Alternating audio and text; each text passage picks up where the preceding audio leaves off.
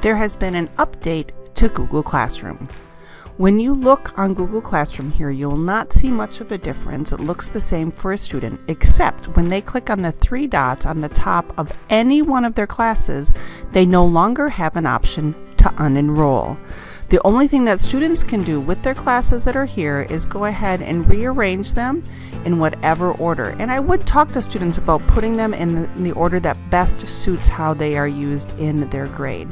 So if students can't unenroll, what does that mean? You as a teacher are the only one that is in charge of unenrolling your students.